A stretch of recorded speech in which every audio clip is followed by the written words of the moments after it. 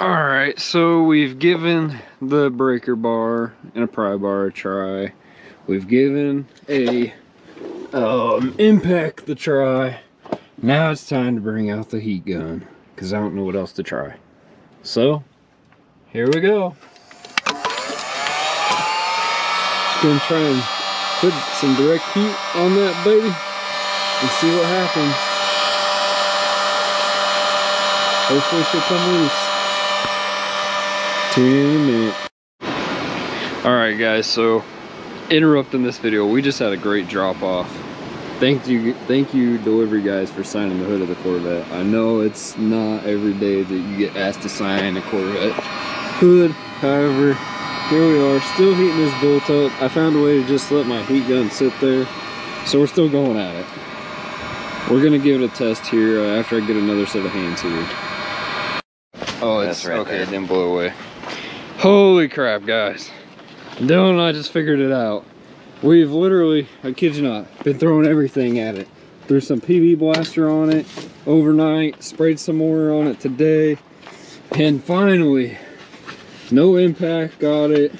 We actually ended up breaking like 3 different extensions. However, that bolt is out. And man, am I ready to just chuck this. But I kind of need it, so I can't just chuck it. So, I want to tell you guys how we did that. And what we ended up using was a 15/16 deep socket here on a breaker bar. And so what I did is I set it up here. Well, hang on. Let me switch hands. I put the breaker bar right up in here, in between the brackets there, and then lifted up and stuck it right there on the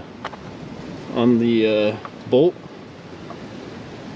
And so that was gonna hold it because this goes clockwise, so we needed the bolt to go counterclockwise or stay stationary. Then we came up in the Corvette here, we took her pretty old key and turned it. Now before I turned the key, I unplugged all the spark plugs because I didn't want it to actually turn on and run.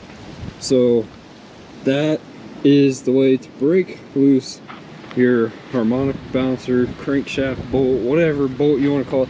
That old girl right there that's been, what, 3-day process? 2-day process of getting this thing out. Now we're out and we're going to move on to the next step, which is the Chrysler pulley time. The Chrysler puller, pulley puller. I'm going to pull her. That's what's going to happen. Alright, so we got this guy here. We can go ahead and get it all ready.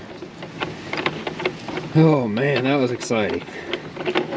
So let me go ahead and get this ready, get it hooked up, and show you guys what to do next.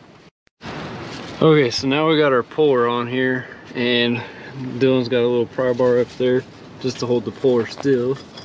And as we wrench on this, it is slowly but surely coming forward. Took a little bit of work, but we got her coming. Just like that, we've got her out. And just to give you guys a little better view, this comes around, claws onto there, and then we just have we have a little extension sticking in there to spin on. So that did it. But this is why I said my balancer's bad. Now we can get a close-up view.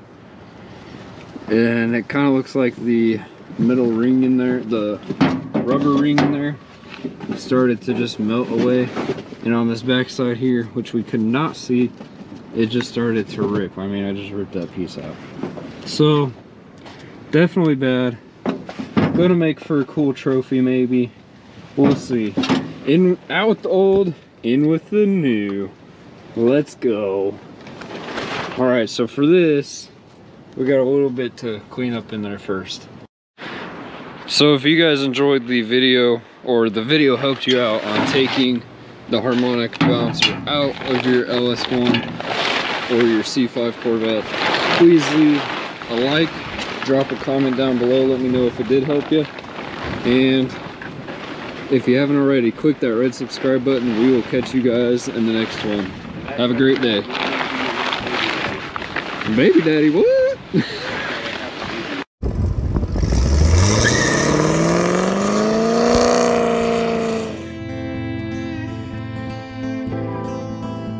seem to have done it.